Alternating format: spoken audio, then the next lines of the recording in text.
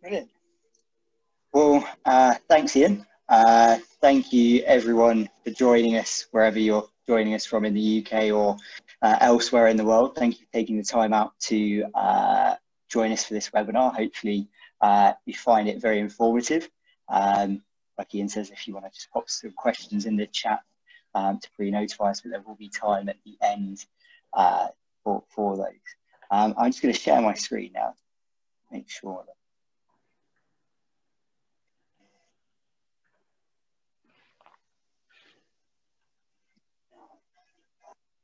okay, so today's talk is going to be about canine intervertebral disc disease.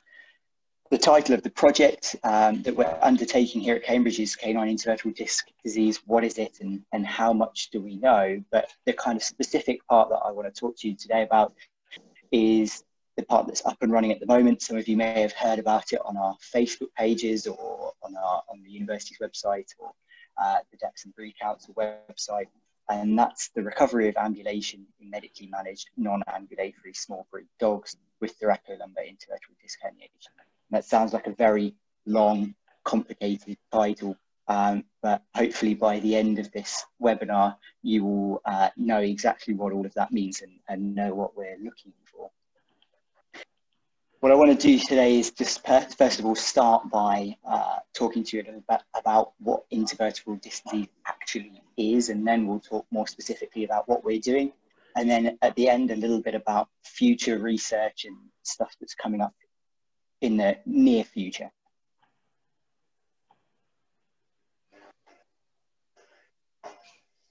So what is a disc?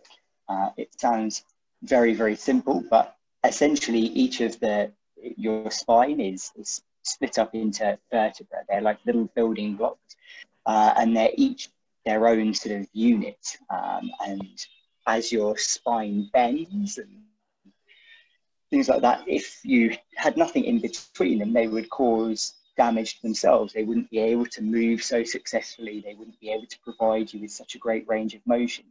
And so the body's been very, very clever, and it's put in between there little shock absorbers. So that every time you bend, they absorb that force, they transmit it so that it doesn't cause any damage, but also allows you to have that nice full range of motion. And that's what the intervertebral disc is. So you have one in between each and every vertebra. It has two parts, an outer bit, which is really tough, it's really fibrous, and it essentially is there to hold the other part, the more important functional part, in place. And that's the inner part, and that's much like a gel. It's got a lot of water in there, and that's what gives the intervertebral disc its shock absorbing capacity. And that's the kind of bit that we're most interested in. So I've put two pictures there. The one on the left is a picture of a vertebra looking end on. So you can see from the label in the middle there, we've got the spinal cord, and then sat below that, we have the intervertebral disc. And you can see there, they label both parts of it. The outer part, the fibrous bit, which is called the annulus fibrosus, but essentially that's just the outer sort of capsule, if you like. And the inner bit, the nucleus pulposus, which is the squidgy bit that gives it its shock absorbing capacity. Now, I know it seems really odd that I've put a donut there. It's not just because I like donuts. It's not just because I'm hungry. It's actually a very, very good analogy for an intervertebral disc. If you think about it, a donut has an outer coating and a gel-like inner jam. And we're going to return back to this metaphor because it actually is a pretty good metaphor even further down the line when we're thinking about how things tend to go wrong. So what happens when it goes wrong? It's all very well having intervertebral discs doing their job, being nice little shock absorbers, but as many of us know, that's not always the case. Sometimes we have problems associated with them. What happens is, as a dog gets older, the disc starts to degenerate. And what that means is that inner gel-like component starts to become harder. And it can become calcified too. And when it does that, it's less able to absorb those forces. It's less successful at being a shock absorber. And that's kind of how the whole process begins. And this is where we end up. So I said we'd return back to the donut, and essentially that's it. So if you imagine a donut, a freshly baked donut, it's nice and soft. You can squeeze it a little bit. The jam doesn't come out. It springs right back up to where it was at the beginning. However, think about it. If we leave our donut, don't eat it, sit it on the side in the kitchen, leave it there for several days, allow it to become crusty, the outer bit becomes quite hard and crusty, but the jam on the inside also becomes quite crystallized.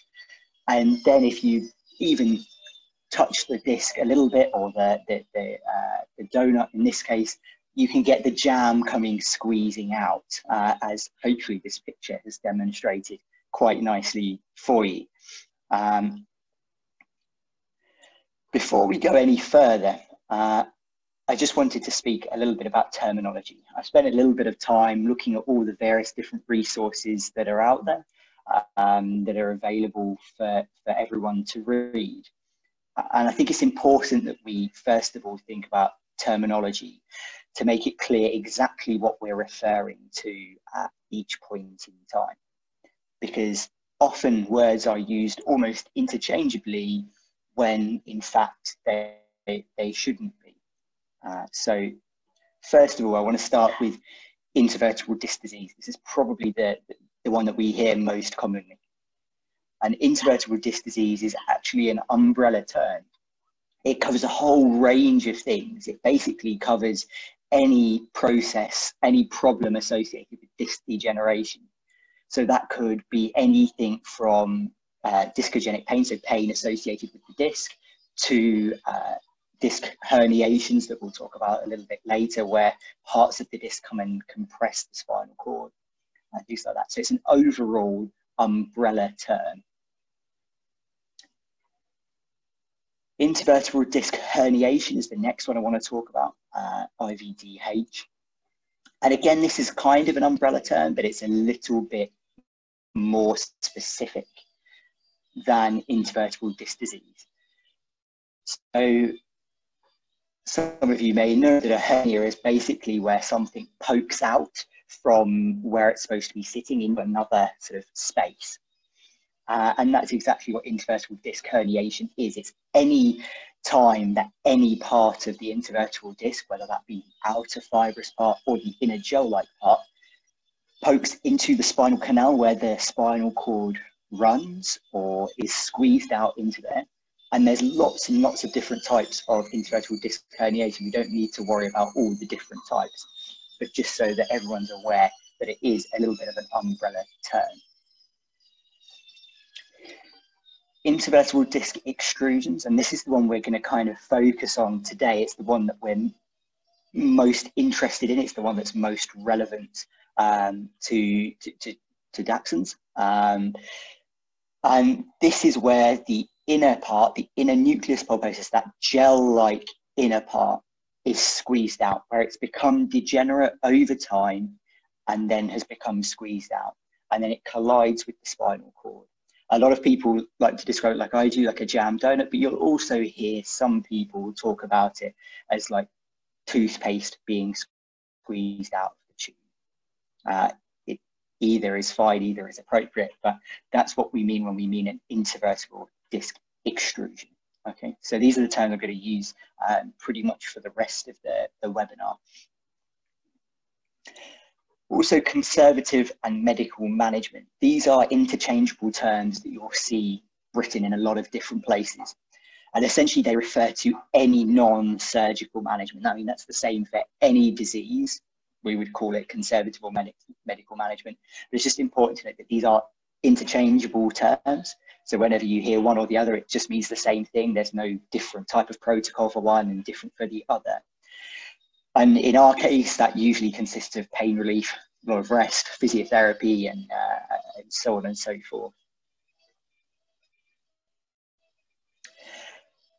Here I wanted to just illustrate, so one on the left is an intervertebral disc protrusion. Don't worry about that too much. But the one on the right is the one that we're interested in. This is a slightly less metaphorical way of demonstrating it's a bit more accurate than the jam donut analogy. But as you can see, the middle bit of that disc, that gel-like pink bit, has been squeezed out the top and is compressing that spinal cord, which is in yellow there. So more specifically, intervertebral disc extrusions. As I've said before, where this all starts is with intervertebral disc degeneration. So where that middle bit of the disc becomes less gel-like, it becomes hardened and less of a good shock absorber. And that then has the potential to be squeezed out or explode out, and that then collides with the spinal cord. So the spinal cord sits above the intervertebral disc in the spinal canal, and it's got nowhere that it can really go to move out of the way. This sort of event causes two different types of trauma to the spinal cord. So the first thing it does is it bruises it. That's called a contusion. And the second thing it does is it sits there and it compresses this. The important thing to think about is that each individual intervertebral disc extrusion is a unique combination of these. So in the same dog who has two different intervertebral disc extrusions, it will be a different combination of each of these things causing their clinical signs. Every single episode, every single dog, every single intervertebral disc extrusion is unique in the degree to which each of these is causing a problem. A little bit of a schematic at the bottom. I like a picture. From the left, we've got that initial kind of hitting of the spinal cord, causing a bruise, and then being squeezed afterwards because the spinal cord has nowhere else to go. Who gets them and what does it look like? We'll start with who gets them. So the most affected dogs are chondrodystrophic dogs. It can happen to any dog, but certainly chondrodystrophic dogs are the most overrepresented. And if you think about small, long dogs, then you won't be far off with your definition of chondrodystrophic. So certainly Dachshunds, mini Dachshunds, but also Cocker Spaniels, Corgis, Basset Hounds. These are all chondrodystrophic dogs who would generally be accepted to be slightly more at risk of intervertebral disc extrusion than a different type of dog. The median age is 5 years, so that's just the middle age of affected dogs. The reason why it's not happening in puppies is because that degeneration takes time, and it can occur from 1 year of age, but generally it's in this kind of middle age category, because then we've had the time for that disc to degenerate, and over time that degeneration and that force going through there to cause the intervertebral disc extrusion. What I thought was slightly scary, and that's why I've put it in this slide here, is some relatively recent data. This was in Scandinavia, showed that the lifetime prevalence, so that means the number of dogs who will be affected by at least one episode of intervertebral disc herniation, they didn't differentiate between the different types, is 1 in 5 for the miniature Dachshund. And of those, a quarter of them will die as a result of that. So that means 5% of all miniature Dachshunds in this study died as a result of intervertebral disc herniation. That is incredibly high. And what's even more scary is that this is probably an underestimate, because this only included those that were referred and were insured. So there probably are a huge number of dogs who are missed out in this data because they were treated in their primary care practice. There is also some slightly more recent data from the RVC, and they suggested that actually the lifetime prevalence is more like 25%, so 1 in 4, which puts that 5% even higher, up closer towards 7.5%, which, you know, is just a really scary thought. What does it look like? Well, I'm sure many of you have experienced this firsthand, but normally the signs start quite suddenly and initially progress a little bit over sort of 1 to 3 days. And the signs range from back pain on its own with absolutely no other deficits to complete paralysis and loss of feeling. We refer to that as loss of deep pain perception. But essentially that's loss of feeling. You'll see lots of vets pinching the toes really quite firmly and waiting to see whether they look around and acknowledge that we're doing that to them. And that's what we mean when they're saying loss of deep pain. Some dogs will also lose the ability to urinate. Some dogs will lose the ability to defecate as well without help. And that's all part of this kind of sliding scale from back pain to paralysis that we often see. So what happens next? It's, we've got this wide range of signs. We have this large number of dogs that are potentially affected. Well, it seems really logical. I've said before that we have a bruise, and a bit like when you bruise your leg or your arm or a muscle, there's not really any specific therapy. People have tried and to very little success to come up with specific treatments for the contusion. But actually we do have treatments that directly treat the compression, because it seems logical that, if we've got a compressive problem, we should try to do that. And surgical decompression was introduced over 50 years ago. And over the last 50 years, it's been shown to be hugely, hugely successful. A lot of dogs undergo these operations and a lot of dogs do very, very well. There's a general perception, especially amongst the veterinary profession, that severely affected dogs require surgery, and not just require surgery, but require surgery rapidly as well. And given this success of surgical management, it's very, very difficult for vets to recommend anything other than that, so conservative or medical management, because we know that surgical management has been so successful and it's tried and tested. It's very difficult when you have something that's tried and tested to go against that or to go with some alternative. The flip side of that is that we do know that many severely affected dogs will improve with non-surgical management. And there's never been any formal comparison of surgical and non-surgical management. It's quite difficult to do that, as you can imagine, from an ethical point of view. When we know that surgery will do very well, it's quite difficult to justify then not doing surgical management on dogs where that would be an option, because we're potentially depriving them of a treatment which would give them very, very good results. So realistically, that clinical trial probably can't happen. There's also no robust criteria to distinguish patients that unequivocally require surgery. There certainly are going to be dogs that unequivocally do require surgery. We just don't know necessarily who they are and which dogs could potentially get better with non-surgical management. That's kind of where we come in at Cambridge. Those are kind of the questions that we're trying to answer, or at least get closer to answering. So what we're doing is we're looking for dogs who have become suddenly unable to walk on their back legs. So unfortunately, we can't include those dogs who just have back pain, or who have back pain and some deficits but are able to walk without any support. They have to be unable to walk and are suspected when they go to their vets to have an intervertebral disc extrusion in the middle of their back. This last bit here, who cannot afford surgery, is really important because, like I said before, we know that with surgery they will do very well.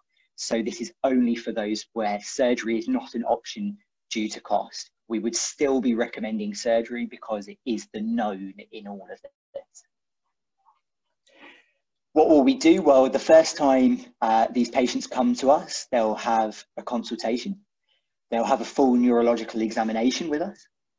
And as long as that is consistent with an intervertebral disc extrusion in that middle region of their back, we'll then admit them and they'll have an MRI under sedation to confirm the diagnosis of the intervertebral disc.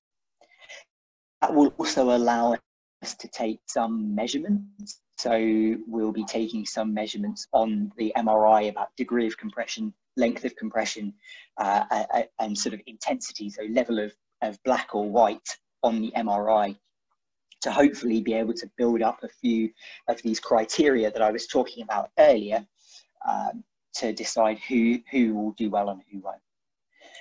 We'll then assist over 12 weeks with medical management. So that will entail a lot of rest, pain relief, physiotherapy, and various other things. Bladder management will be a large proportion of that. But you'll initially get a huge amount of help. You know, I will be on the phone every single day to patients who come in for this. So you'll have a huge amount of support, whether it be on the phone, by email, by video call, whatever it is that we can achieve, even with COVID kind of making that really difficult. We also liaise with your primary care practice. So if you've come from a very long way away, it still doesn't matter. We're still able to give a huge amount of support very successfully. The patients we've had so far have not come from close by, and we've been able to give really quite good support, I think, through the whole 12 weeks. At the end of 12 weeks, we come back and we do all the same things again. So we do another consultation. We do another neurological examination to see how things have progressed. Are there any deficits? If there are, what are they? And we also repeat the MRI. And the reason for that is we want to see, has anything changed on that MRI? What has happened to that disc material that we haven't removed? Has it gone away? Is it still there? Has it changed in nature in any way, shape or form? And does that inform what we're then seeing clinically? Do certain changes correspond to a better clinical picture? So that's kind of what I've written down here, is what are our aims. Our primary aim is to determine what proportion of dogs will get better without surgery, because we don't know that. That's the important first step to take.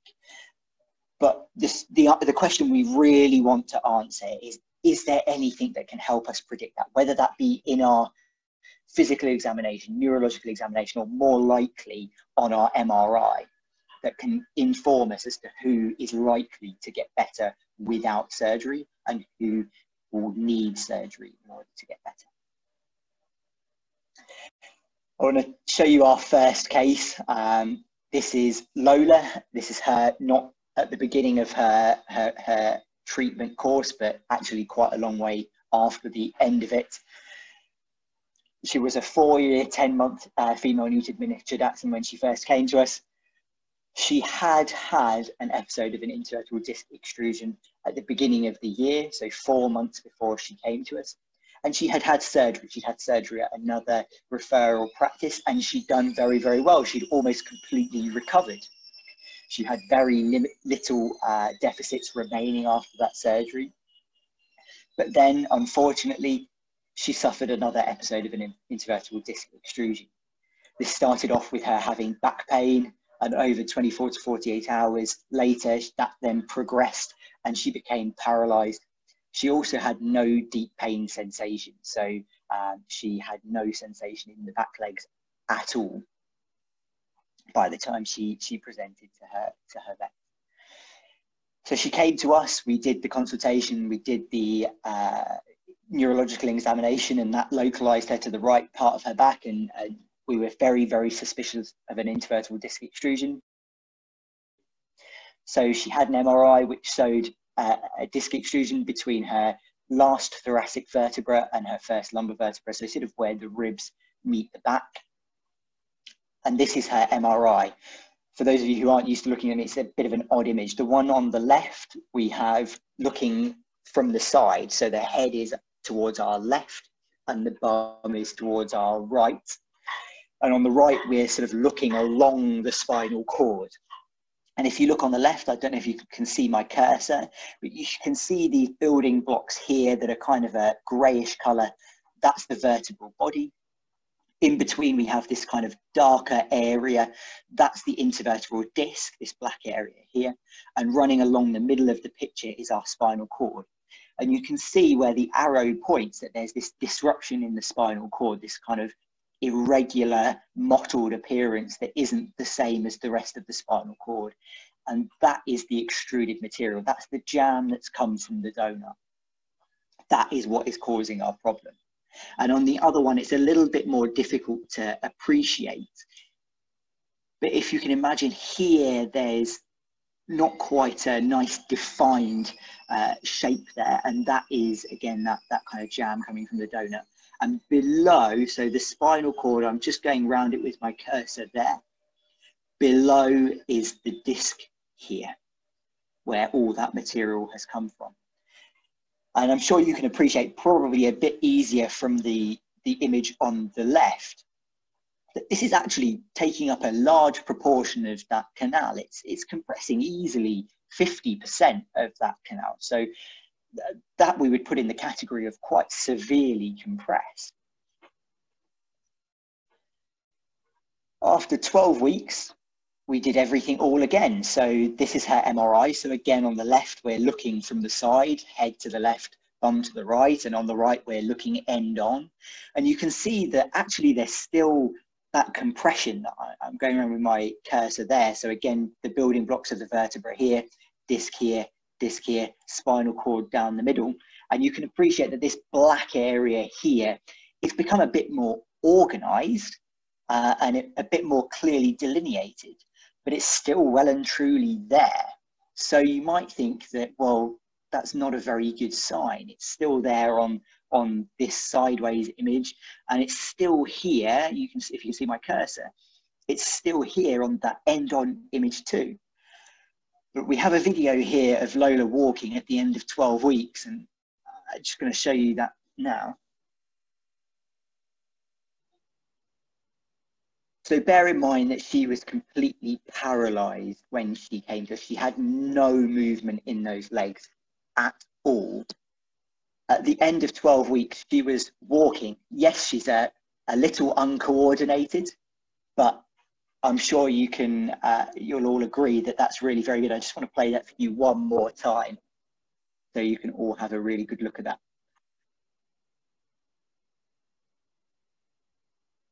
She's doing incredibly well there.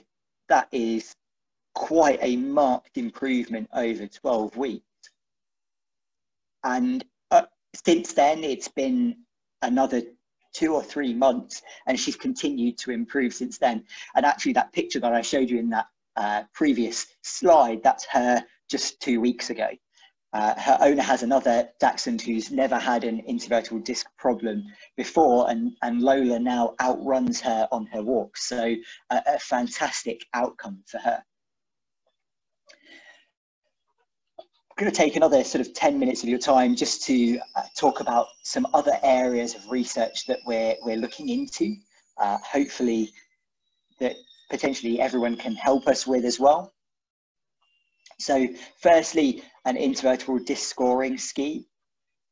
Secondly, some analysis of some disc material that we remove at surgery. And then lastly, I'll talk to you guys a little bit about gait analysis. So the intervertebral disc scoring scheme. So some of you will probably be aware of this already. It's been very widespread in Scandinavia, certainly. And what it entails is taking x-rays of the entire spine in dogs between 2 and 4 years of age. And then people who have been trained to do so count the number of calcified discs that they can see. And then they give a score based on that. And what we know is that there's a correlation between the number of disc calcifications seen when we do this and the risk of future extrusions later in life. We also know that that calcification is heritable. So that means that they can pass it on to their progeny. So if you breed 2 dogs who have a high number of disc calcifications on the x-ray, it's very likely that their offspring will also have that.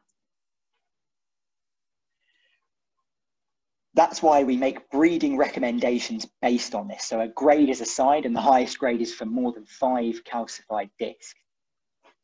And then we make breeding recommendations. Ideally, we're breeding dogs who have much fewer than 5 calcified discs there. This is available in the UK. I'm sure Ian will correct me if I'm wrong, but I believe it's with Dovecot and the CVS practices. But when this kind of becomes a bit more widespread, we're going to include ourselves in that. And all of the dogs who are enrolled on this will have x-rays of their whole spine and will be scored in the traditional manner.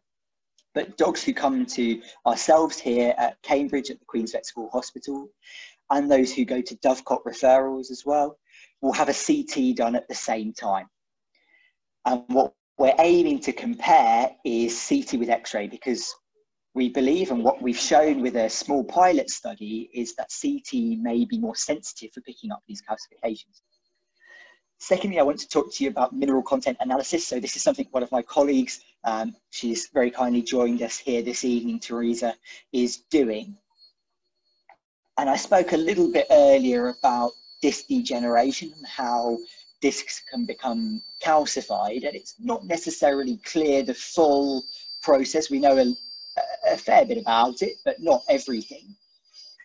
And we certainly don't know a huge amount about how it becomes calcified or the relevance of the calcification.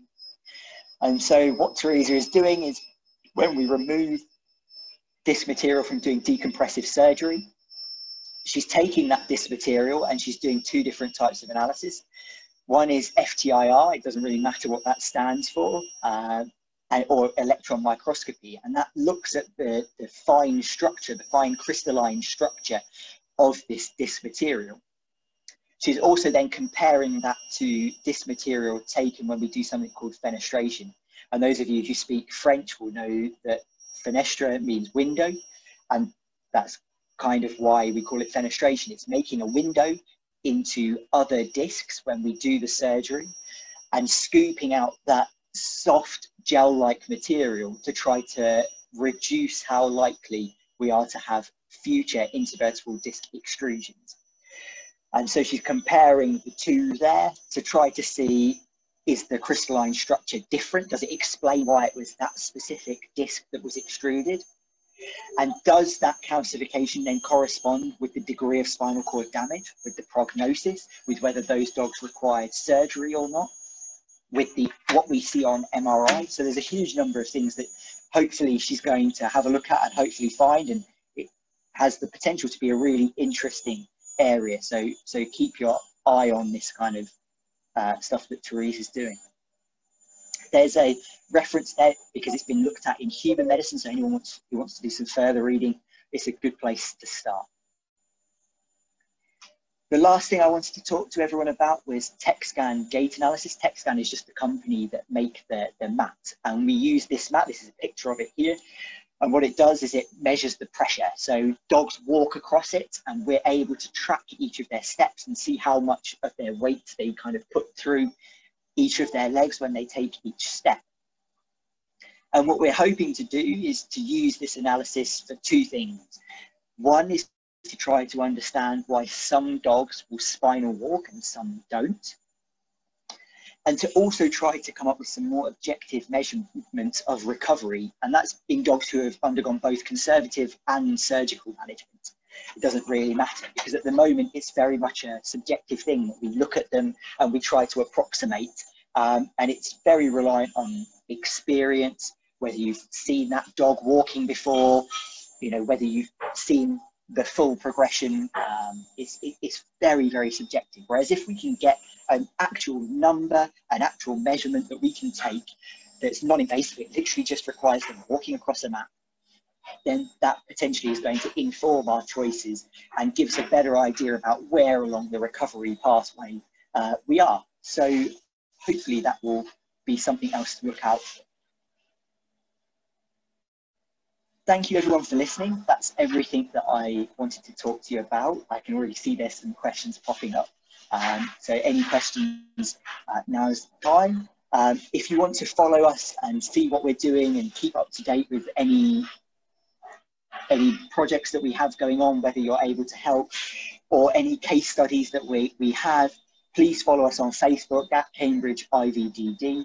We also have some information on the Dachshund Breed Council IVDD website, and the University of Cambridge Department of Veterinary Medicine website also has some information about our projects that are currently recruiting. So feel free to look on all of those places to keep up to date with us. There's also a couple of references at the end here for anyone who wants to read a little bit more about anything that I've spoken about today. This isn't an extensive list of every paper ever, but it's just a good selection of everything that is out there that potentially somebody may want to read. So thank you again.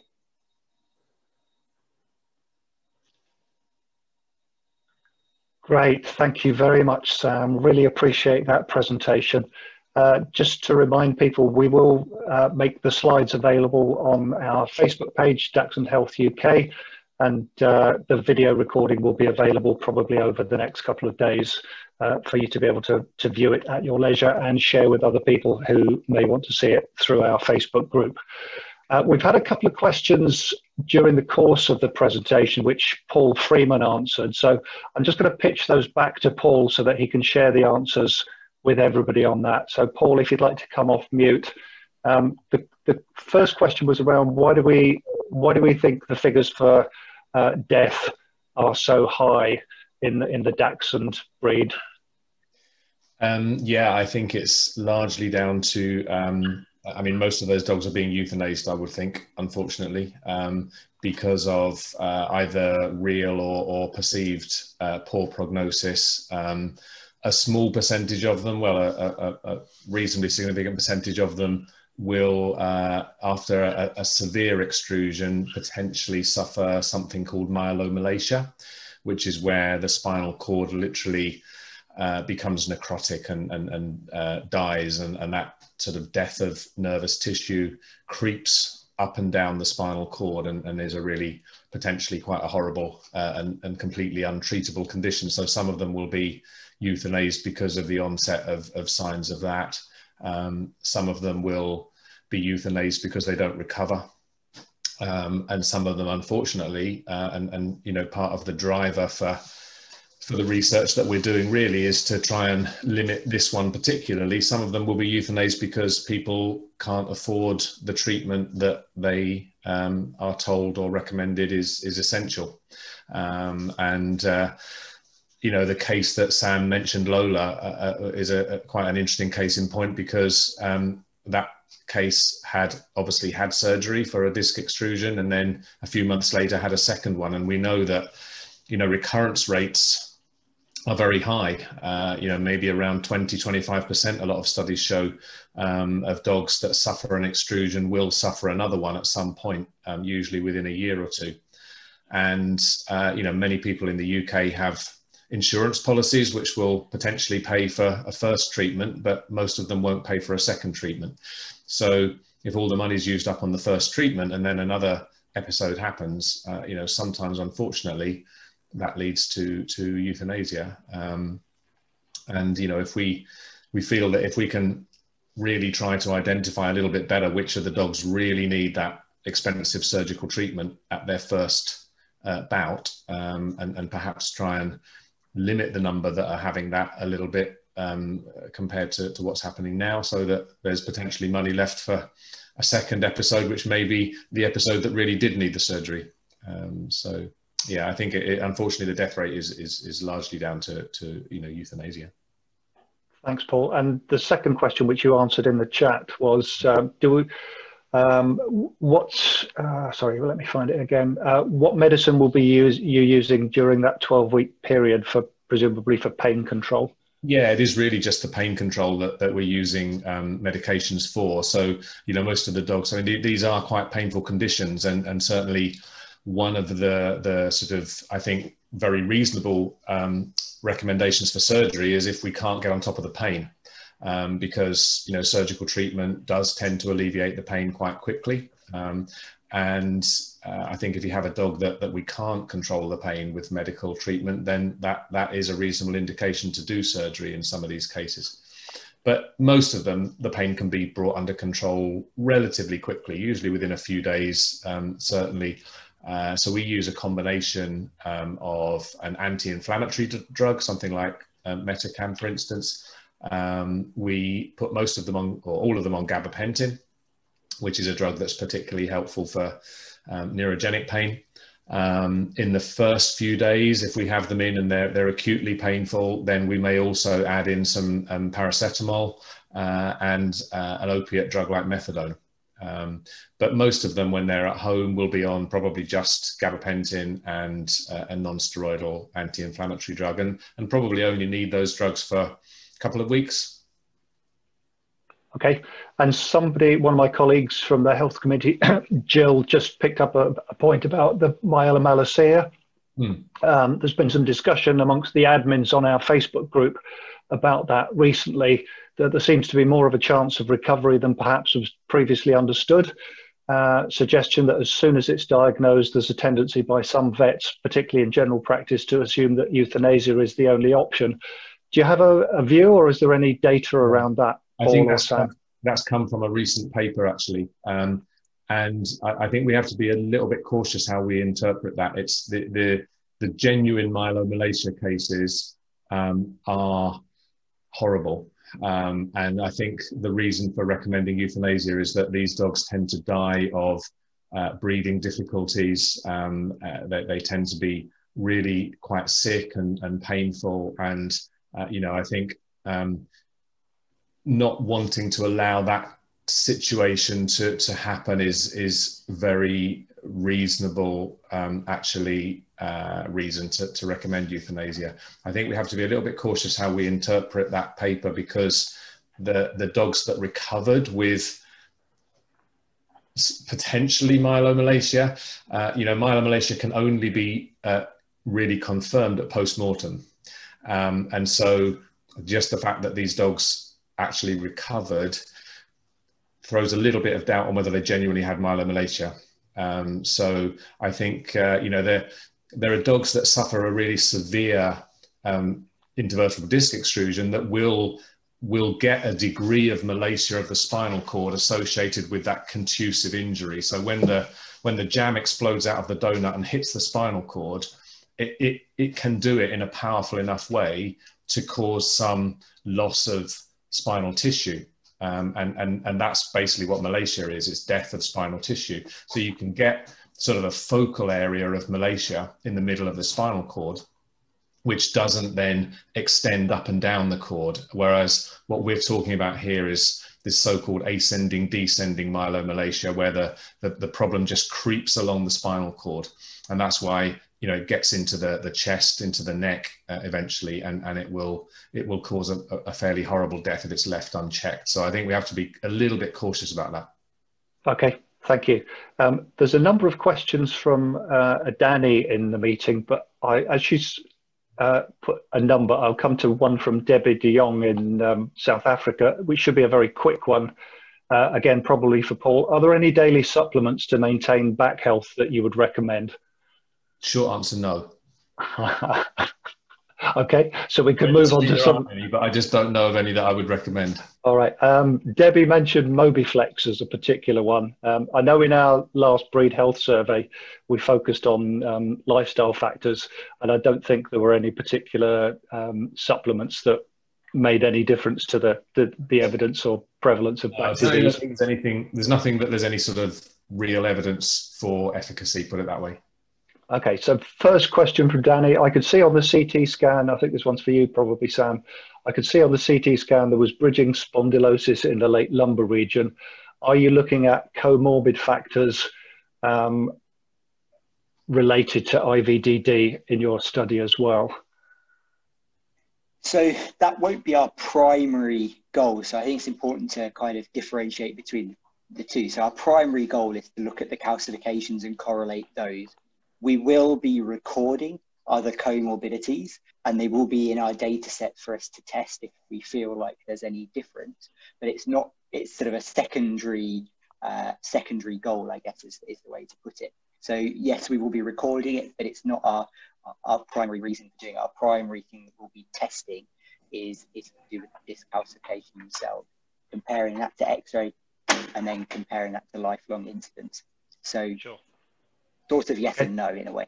All right, thanks. And the second question. I also just feedback quickly on the question about pain relief. The other thing that I think Paul kind of alluded to as well, a lot of this that when they're brought in, one thing I didn't really mention when I said that they come for their first visit, we are also doing pain scores as well, which will inform a lot of our choices about medication. So absolutely, Paul, we use anti-inflammatories like Metacam and gabapentin, and then the need for opioids and things like that is determined by their pain score when they're here. So it's not just a subjective, we think they're paid for, it's an actual number that is not, that is objective, and it informs those choices.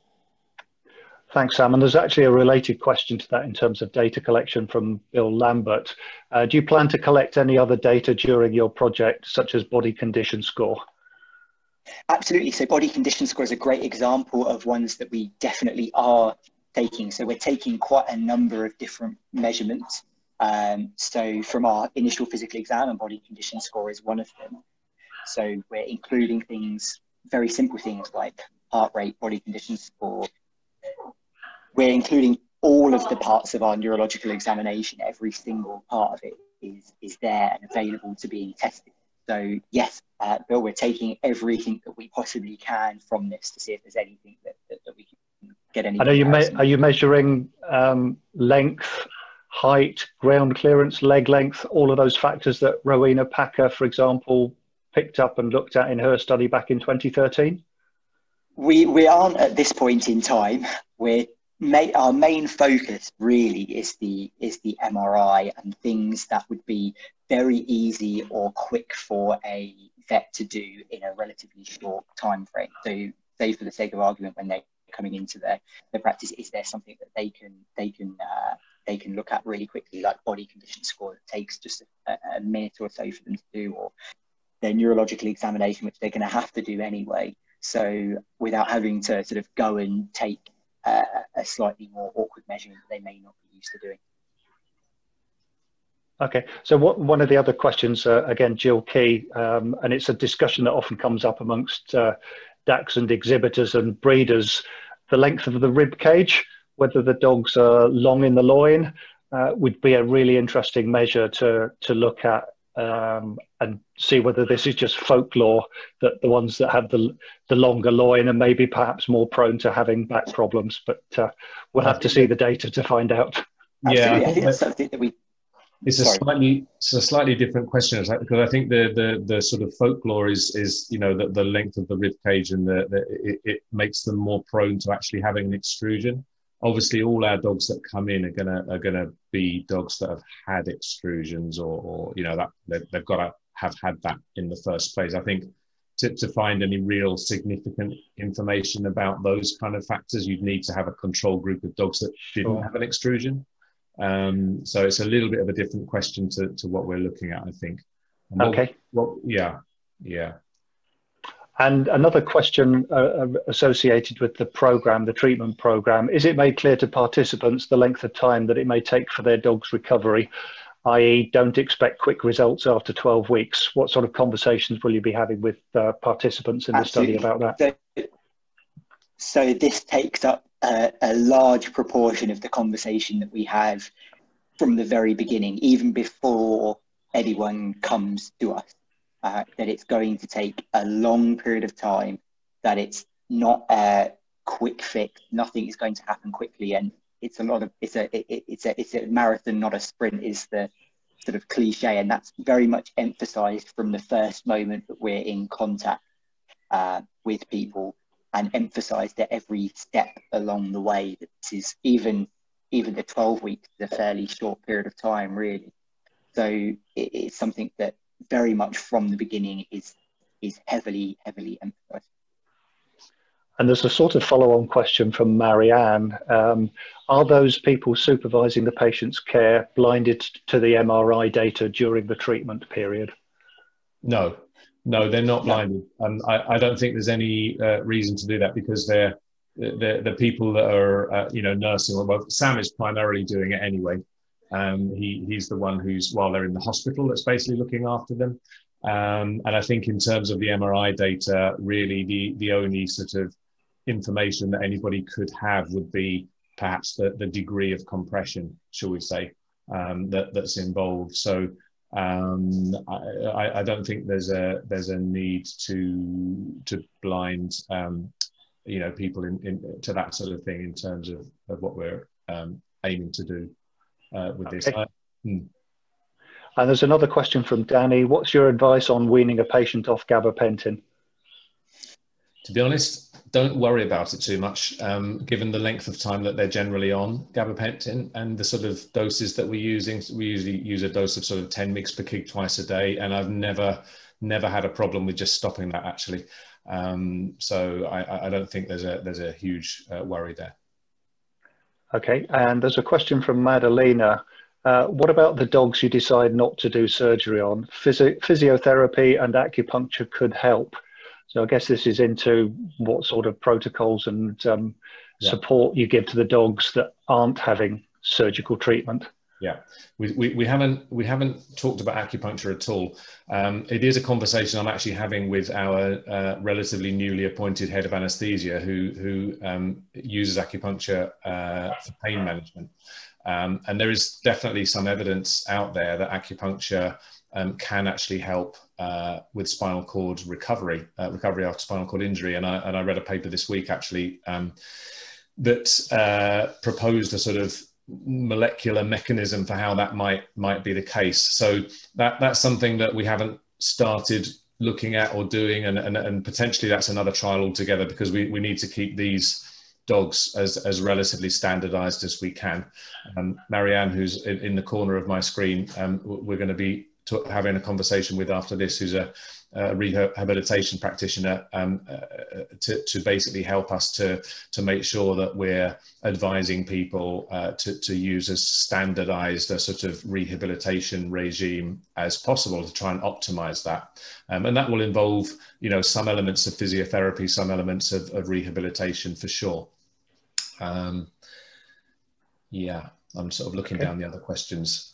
Okay, so there's a question from Angie about, is weight and stamina a factor? And some of you may be aware of the lifestyle survey that we did back in 2015. So if you have a look on www.dachshund-ivdd.uk, you can find the results of that study, and there was a peer-reviewed paper published on that. And there are factors like exercise and body condition that are summarized in there. Paul, I don't know whether you want to just make an observation based on what you see in practice. In terms of dogs that are overweight or lacking in muscle tone or body condition. Yeah, I think. To what extent you think that's an issue? I mean, just on the published work, I think it was very interesting, the paper that showed that actually exercise was potentially preventative, or at least reduced the risk of disc extrusions in Dachshunds. And I think, as with people, there is definitely evidence that dogs and people that are exercising in a certain way, and I think that's perhaps the thing that we don't really know, what might be the optimal exercise to maintain disc and back health. And intuitively you would think that the more weight that they're carrying, the more likely they are to have problems. I think what we don't really know that for a definite factor, but what we do see for sure is that the overweight dogs take longer to recover. And struggle with their recovery, and that's probably the biggest factor, I think. Whereas the slim, lighter ones tend to get up more quickly, understandably. Another factor we've been talking about just today is the temperament of Dachshunds, and I'm sure many of you will be aware. We tend to find that they all fall into two camps. The ones that you can't hold them back; they're just raring to go from the word go, really. And then there are the others that just want to lay there and be carried out to the grass and just continue to lay there. And that potentially may have an impact on at least how quickly they'll recover. I think the whole question of speed of recovery is another interesting factor, because one of the things that people always say is that surgical treatment will lead to a more rapid recovery than medical treatment. And that may well be true, but we haven't actually got any solid evidence to show that. And so, we're one thing Sam didn't really mention, but we are monitoring very closely how long it takes our dogs to get back on their feet and walk again. You know, I think that's going to be interesting data as well, because it's one thing to sort of explain to people that it might take a long time, but it's another thing to get people being willing and able to continue for that long period of time. So, you know, speed of recovery is important as well, I think, in terms of limiting the number of dogs that get put to sleep. Okay. Folks, I'm conscious that it's just gone 8 o'clock and we said this would be a 60-minute webinar, and we're really grateful to Sam and Paul for their inputs this evening. So I think we've pretty much covered all the questions. I may have missed one or two in the chat. If so, I do apologise, and we will try and get answers to those into the Facebook group.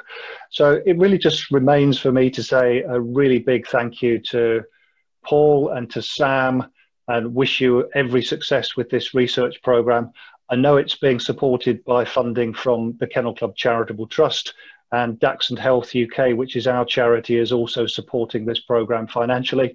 So if there's anybody attending the webinar this evening, if you would like to make a donation towards our charity, Dachshund Health UK, we would be immensely grateful, and you can know that that donation will go towards this research and actually making a difference to the health and welfare of Dachshunds in the future. So on that note, I will wrap up. I will stop the recording and say good evening and thank you very much to everybody. Have a good evening, everybody. Bye-bye.